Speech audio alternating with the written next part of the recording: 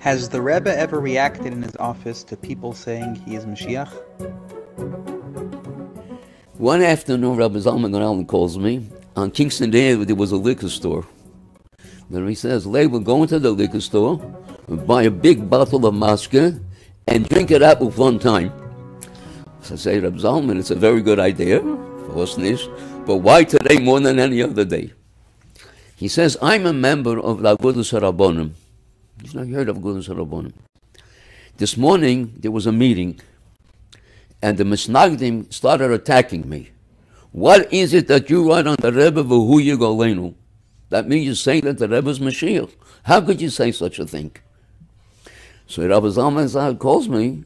I called Rabbi Chodakov, and I told him, maybe we have to make a stop, that people should not say v'yigolenu. So at first, Rabbi Chodakov said, you're right. Then he tells me, wait a minute. And he takes me off the phone. He comes back a few minutes later, and he says, Vos hatas eich, what do you care if they say about the Rebbe v'hu yigolenu? So what does that mean? The Rebbe was listening to the conversation.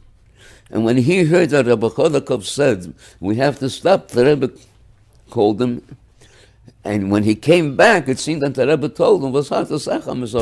So the Rebbe is masking. And we could say him, "We young Elena, dann östen kann a great official masking."